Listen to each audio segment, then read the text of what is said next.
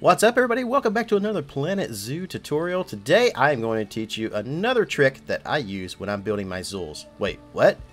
There is no zoo, there is only zool. Anywho, despite my little mishap there on the wording, we are going to show you how to make perfect ramps. So just in case you don't want these little unsightly ramps like this with all the bumps and stuff like that. No, you want a perfect ramp. If you've got two elevation changes, which I do a lot in my zoos that I make. I do a lot of elevation changes and terrain work and stuff like that. So if you want to learn how to make, say, a perfect ramp, look at this one. That's pretty nice right there. Look how straight that is. I'm going to show you how to do that today. So we're going to go over here, and the first thing I'm going to do is set up this tutorial. We're going to do a terrain thing here, and I'm just going to take this and we're going to pull this up just a little bit. That might be a little too tall. Let me push that back down just a little bit. There we go. Alright, and we'll just flatten this to terrain. Alright, so now that we got this set up, so let's say you have two terrain levels. Let's say you have one that's up here and one down here, and you want to make a path or a ramp or whatever that goes right down to the bottom area. Well, it's really easy to do, actually, using the tools that we have in Planet Zoo. So you want to go down here to the terrain stamp tool, and then you want to set all this up. So you can set this to whatever you want. Width doesn't matter. You can have it as much as you want or as small as you want. I usually like to use something like that. Seems fine to me. The height doesn't really matter, but I mean, just go small because it's fine. And then make sure the plus for add terrain button is selected, not the minus, that's subtract terrain. So I mean, if you want to make a pit, that's perfect for that, but we're not doing that today. We're making a ramp. So now the next thing you want to do is you want to hit X on your keyboard, which is the shortcut for advanced movement, and you will be able to move this little cube here up and down. And if you don't have a cube, make sure that you can choose the different ones here, like if you want a cylinder, a pyramid, whatever. Cube is perfect for what we're doing though. So if you want to make a ramp, use the cube. All right, so we're going to go over here and we're going to make sure this is kind of level, at least somewhat level with what we're doing. It doesn't have to be perfect right this second, but at least get it kind of level.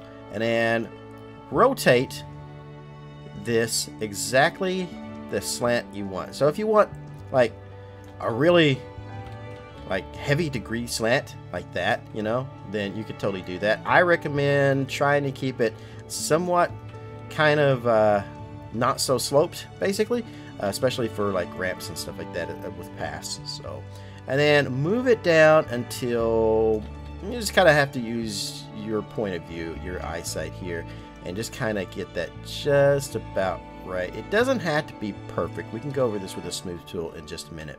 And then once you get that right where you have it, then just hit your mouse button, your left mouse button, click, or you can hit the check mark in the middle. That's fine. And move it down, do it again, move it down, do it again. Look at that. We just made a perfect ramp. Now, I also like to go in here and go back up to the sculpting and use the smooth tool. Now, you guys don't have that, but you do have 100%, so you can kind of move this around to however you want. And then just kind of go over the edges. Just like that.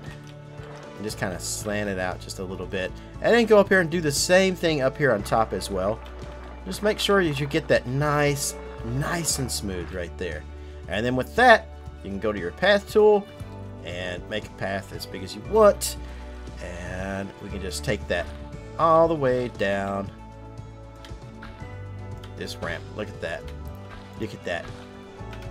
I mean, it's a little messed up here on the side. That's because I used a really wide path. But for the most part, look at that. That's a pretty snazzy looking ramp, wouldn't you say? And you can use this in your zoos.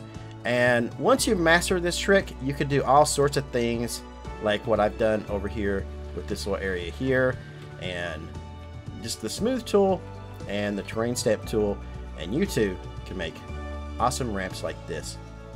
Alright, well, I hope I was able to teach you guys a little something in this tutorial. I will be back with some more tutorials soon. I think probably my next one is probably going to be how to do stairs and stuff, like connecting stairs where it doesn't go all the way up. So I think I'll probably teach you how to do that in the next video.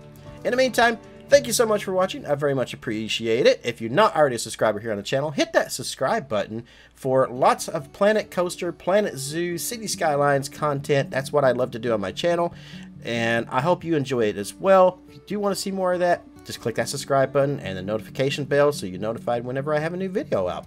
I'm going to head out of here, wherever you guys are in the world. Good morning, good afternoon, good evening, and good night. Thanks for watching.